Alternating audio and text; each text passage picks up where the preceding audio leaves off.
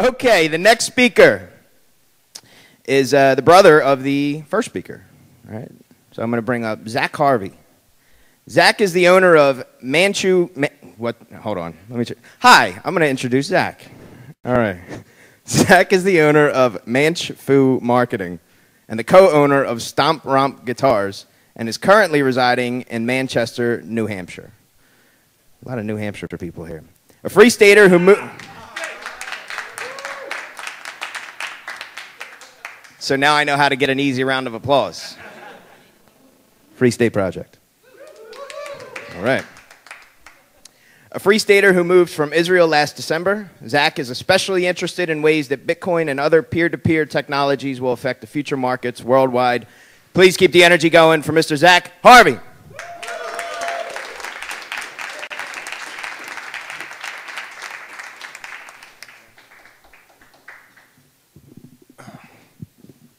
All right.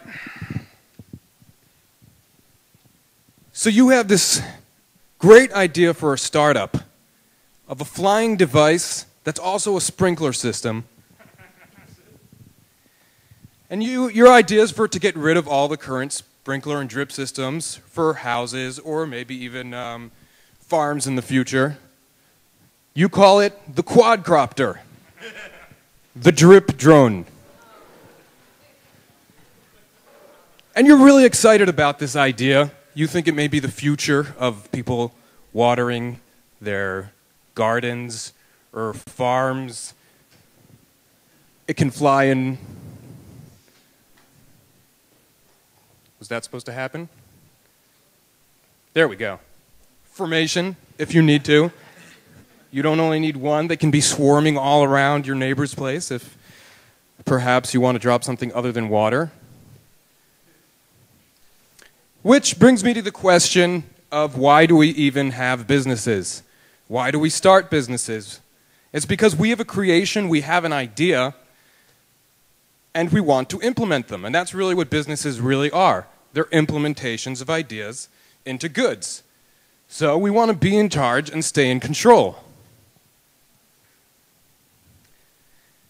And again, the whole point is being an entrepreneur is to take initiative and be in control of your own creation. Now, that's great and all, but when it comes to money finally moving hands, when you get money in or move it out, and that's out of your control, that's a lot of control that you lose from your business.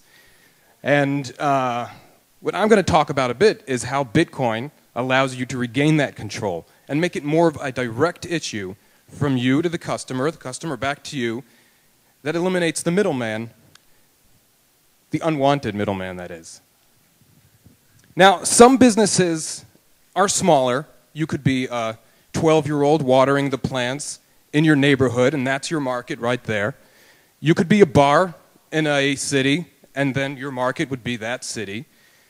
For the quadcopter, you would probably want a bit of a larger market. And in fact, you'd want to reach the whole entire world. But then again, we get back to the same issue of if you do not have complete control of the money, some people may not want that to happen.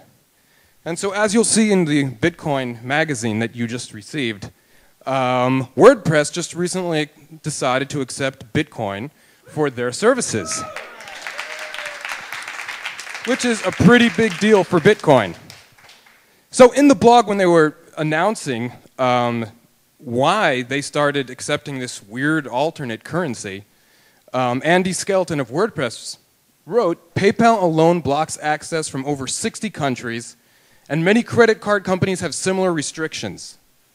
Some are blocked for political reasons, some because of higher fraud rates, and some for other financial reasons. So you finally get your online store up and running with your quadcopters, and someone orders from a country that may not accept credit cards for political reasons, and that's it. That market is blocked. You will no longer be able to ship to that country. Now, politics aren't the only thing that may, the only reason that may limit you from shipping to that country. There are also scams, and that's legitimate. In my guitar store, my online guitar store, I've received several scam attempts where I woke up in the morning and saw someone ordered 5 guitars and 3 pedals, and I felt pretty good. And then I looked down, I'm like, okay, this is shipping to Malaysia. That's kind of cool. I like shipping anywhere in the world. And after feeling that this might be a little suspicious, I went into the credit card account and saw that the credit card was from Canada. So I started feeling something was off. Now, fortunately, I was smart enough and I didn't ship all the 5 guitars out because I would never get that money. The card went through and a few weeks later it would be charged back. If you're a larger company and you just have someone shipping stuff out all the time, you will get burnt. So after getting a few of those orders, it started getting really annoying because I had to keep on putting the products back on eBay and they kept on charging me for that. And I just decided, all right, well, it's not worth it for me. I'll just only allow countries that, you know, certain Western countries that I know I will not get scam requests from. And so now I accept about, on the website, I accept about 10% of the countries where I started off with. So for PayPal and credit card, that's really all of my market. Now, with Bitcoin, all of the transactions are final, and there are 0 chargebacks. So if somebody wants to order something, either say, in your case, the quadcopter from your online site, they can do that from Malaysia with Bitcoin. And you'll have nothing to worry about, because you have the money. It's like cash. So you don't have to worry about, well, I don't know, maybe I'll never get the money. Because unlike credit cards and unlike PayPal, you will always get the money with Bitcoin.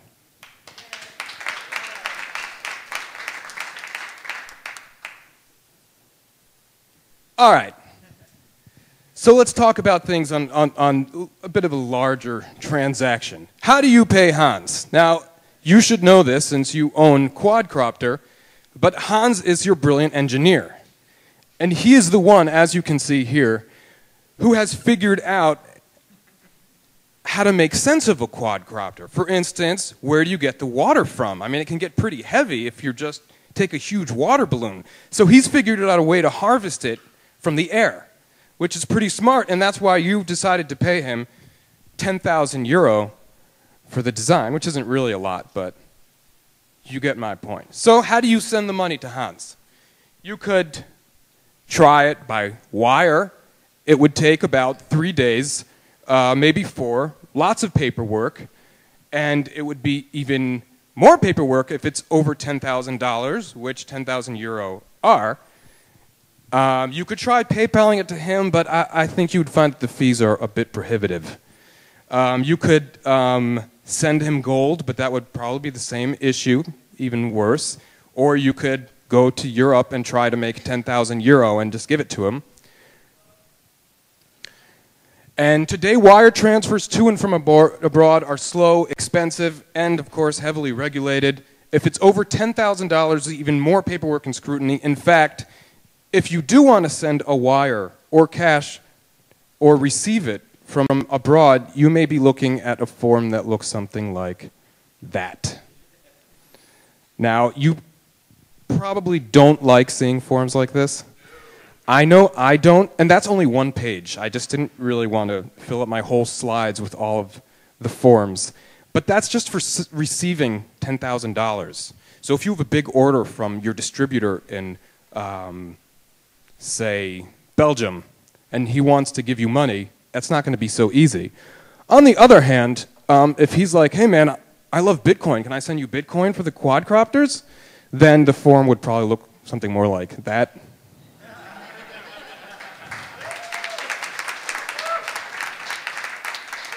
I like that more. So, why walk on the wire when you can leap and bound with Bitcoin? It is the best way to move and transact and move money from one country to the other. It is direct. Unlike any other payment system in the world, it is the only way for me to move money from one country to another directly without anyone in between. Sheep for gold. Now, there is something incredibly simple about bartering, about the idea about bartering, is I have something you want, you have something I want, I like brownies, you like sheep, let's trade. And obviously the problem with that is there aren't that many brownies that are worth a sheep. And so we kind of had to figure something out to say, okay, so I like the brownie, but I would like something else too. And eventually they figured out that IOU notes are kind of cool and they work, or gold for that sense. And then that's when we usually call them transactions. So today you think of bartering and transactions of these two different things, but they're not really that different. If we didn't have institutions in place of transactions and bartering, then they wouldn't really be any different at all. It's just you have something I want, I have something you want. And so for me, that's a big point about Bitcoin. Supply and demand does not need a middleman. You do not need dollars or euros for free trade to work. And Bitcoin simplifies everything. So it works outside of the institutions. It enables incredibly simple transactions regardless of physical location. It really doesn't matter where you are as long as you have an internet connection. You can transfer money to people and get what you want in return. No one is controlling it. It's completely up to you, and it's direct. And in my opinion, that's exactly what makes a free market freer. It's eliminating the friction what truly creates a free and global market. So if there's nothing in between me here and the quadcopter consumer in Africa, then there's nothing stopping it. There's no friction. I can send him one, he can send me the money directly. There's nothing stopping from that. I don't have to worry about if the credit cards work in Africa, if I can PayPal money to him. It's not an issue. I can just give it to him directly. It's like giving someone cash. Now, that's another thing.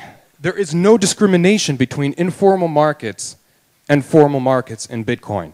So when we think about an informal market, it might be a kid selling lemonade even though he doesn't have a license for doing so. That would be an informal market. It doesn't make him a bad person. It just means that he's not currently licensed, and he may or may not pay taxes for that lemonade. But if you want to buy lemonade from him, then it's an informal market. A formal market would be, of course, something that is all above law, regulated and such, and Bitcoin simply does not care. It doesn't matter. It doesn't go through any institution that it has to ask that question, is this a formal or informal market? It's just like, where do you want me to go? And for me, that's a big deal, because whenever I deal with bureaucracy like that forum we just saw, or the idea of, well, you filled it out with a black pen, and we can only accept this if you fill it out with a blue ballpoint pen, so you're going to have to go and fill out another one of these forms. You just feel ridiculous. You're like, why? This doesn't make any sense. You're making me do things that don't make any sense at all. And you're just sitting there filling out another form, or sometimes you have to come back the next day because they're closed. And with Bitcoin, it's the exact opposite.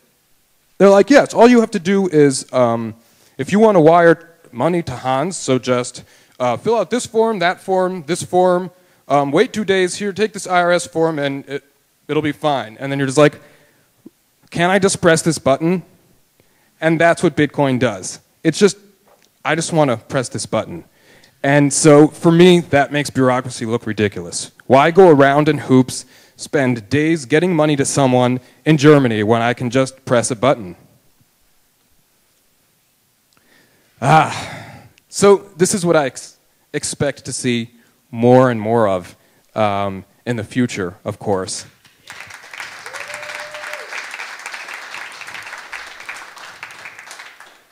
And I don't know if you know this or not, but Argentina is cracking down on moving foreign exchange, especially dollars, outside of their country. And they now have a 15% tax on any credit card transaction out of their country. So if I want to sell a quadcopter to someone in Argentina and they pay me by credit card, they're going to have to automatically pay 15% more. With Bitcoin, they won't. There's no way to tax Bitcoin. So that's another example of what we could call an informal market. And the other thing is, of course, I could have someone in Africa who built an add-on for my quadcopter that, say, allows it to go for longer distances or so. And he may not be a licensed inventor, and yet he can still sell me the add-ons or any customers. And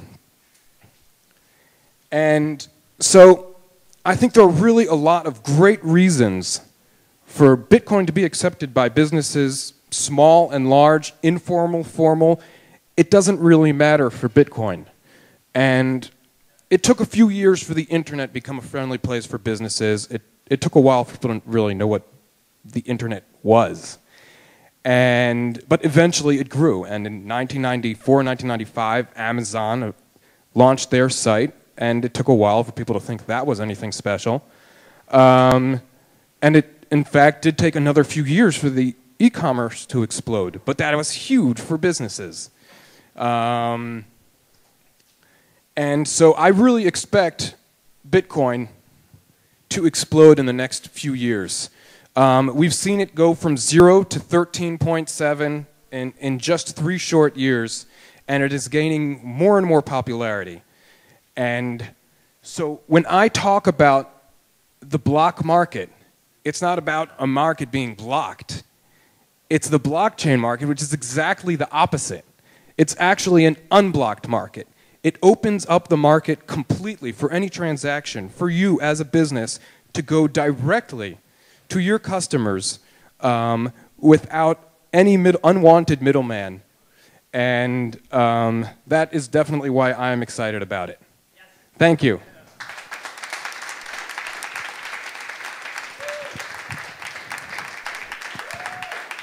And of course, if there are any questions, I'd be happy to answer.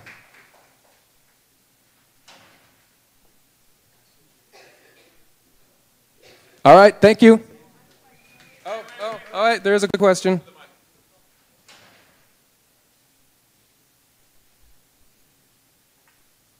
How does one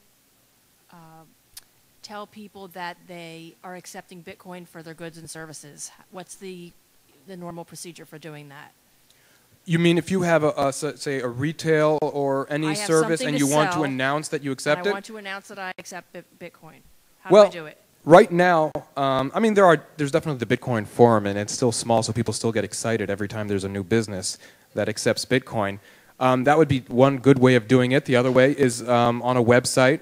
There are also, I think, Wikipedia articles that list a lot of the businesses that accept Bitcoin.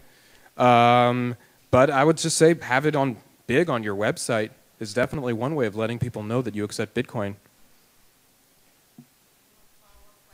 Okay. Because I'm new at this. If I announce it with a tag, would it have a link to something? Because again, this would be an opportunity to open the conversation for people that don't even know it exists. So they would say, for that type of person, they would say, well, what's this? Well, so how would I then further the conversation and enable that person to learn about it from my site where I'm trying to promote the fact that I'm selling this product and I'm accepting Bitcoins? How do I link? What do I link to, or how do I? Well, there's at least there's one really good YouTube video that's been out for a pretty long time called WeUseCoins.com. That does a really good job of explaining a bit more about Bitcoin to just anyone who has no idea. But it's probably always a good idea just to write a little bit on your website about, hey, what is this Bitcoin thing and why am I accepting it? It's revolutionary and nobody knows about it just yet. So this is, as the way I see it, and WordPress is part of this, is just really the beginning of it getting out there and of people starting to ask the question. And another big thing was the when the European Union, the European Central Bank, put out that review of virtual currency schemes. They heard about it, they're thinking about it, and that's something that wouldn't have happened 3 years ago when nobody took it seriously at all. Any other questions? Hey, John, or Zach. Yes. How do you You have to go up to the microphone, Matt.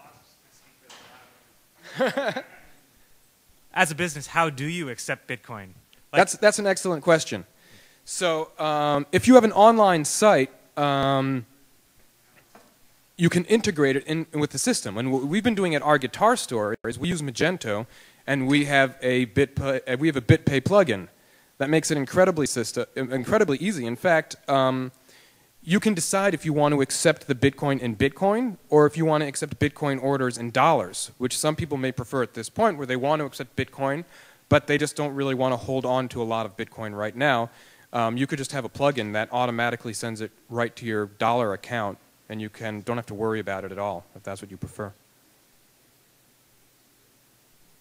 Yes. Is anything uniquely going on in Israel with Bitcoin because of the nature of Israel and what they have to do in the world? Well, I think in Israel in general, a lot of the people are really excited about technology, and there is a Bitcoin exchange in Israel, and there are people that are definitely interested in it. I don't know if I don't know if there's anything really special going on in Israel or the Palestinian Authority or territories as far as that's concerned, but it definitely would help. It would probably help the Palestinians a lot more than it would help the Israelis because they have a harder time with markets in general. They don't have as a free market as Israel does. But there are definitely a lot of markets that need it more, such as Iran, Argentina right now, or any markets that really have a lot of trouble with their currency and over-regulation. Greece, right. Thanks. Ian. Given that Bitcoin is so revolutionary, do you think it's worrying for vendors that they might get extra attention from the authorities, from the imperial authorities in this country? I don't think a retailer would have that much to worry about because, I mean, in a way, you can look at it kind of like a drug dealer and a user. So, I mean, if they really wanted to go after all of the users, it would be kind of difficult, only it's not even illegal yet, so it's not a problem at this point. But I don't see, it's really difficult to, I mean, I could imagine that if the U.S. government decided to make Bitcoin completely illegal, then some business would say, hey, I'm out. You know, I don't want this on my site. At the very least, I don't want this on my site. They may do it something more underground. But at this stage, I don't think there's anything really to worry about at all. Maybe if you were an exchange, you may have something more to worry about. Right, or GLBSE. All right, thank you very much.